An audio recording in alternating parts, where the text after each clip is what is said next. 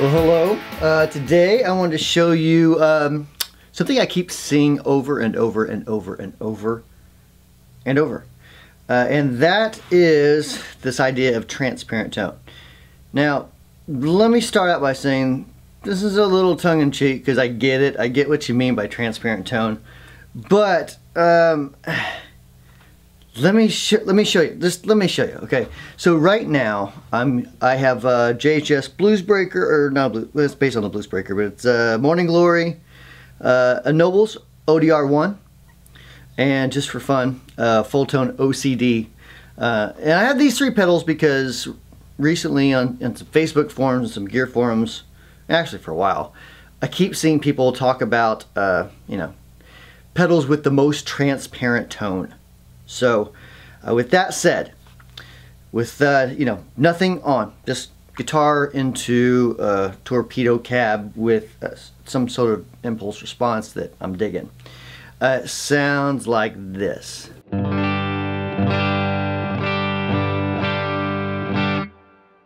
Turning on the Morning Glory, gain down, and just trying to get a transparent tone here.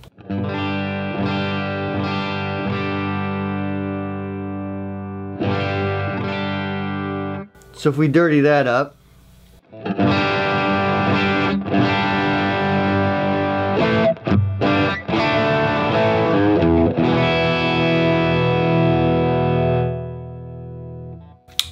pretty cool tone. I like it.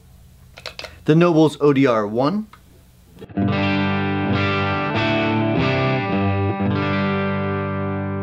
Let's dirty that up.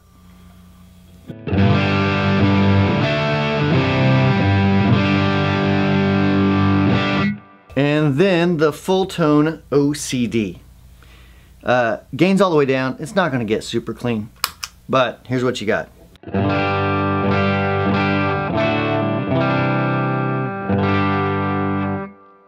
So let me add distortion to that.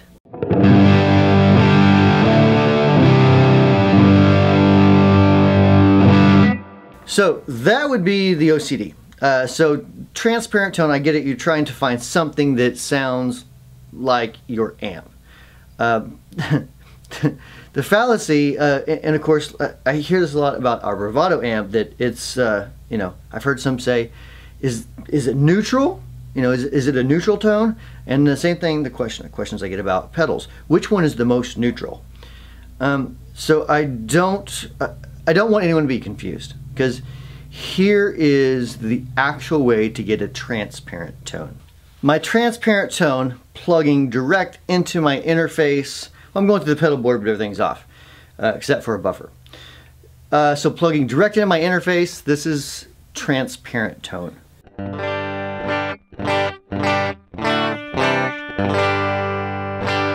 Now, you're asking yourself, well, what if you dirty that up? It's going to be transparent, so it's good, right?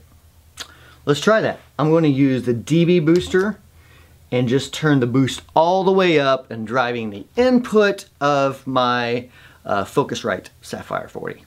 It's like a little preamp type deal that goes into the computer. So we're trying that. Boost all the way up. Let's get a transparent distortion tone.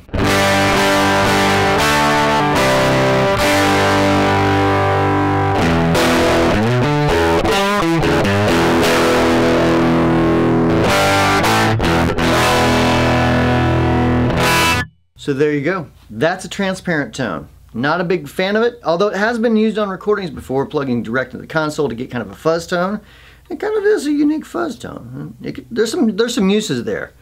But, you know, as far as looking for a transparent overdrive tone or a transparent tone of any sort, you gotta kind of understand that you gotta flavor it a little bit. You just got to. You gotta, you know, take some highs out and make sure the mids don't get all crazy and the bass gets all crazy. I hope it helps you to see a good comparison between what many call a neutral or a transparent tone versus an actual neutral or transparent tone. So yeah. Yeah. So thanks for watching. If you have any questions, make sure you leave them in the comments below, and we'll see you with a new video next week. See ya.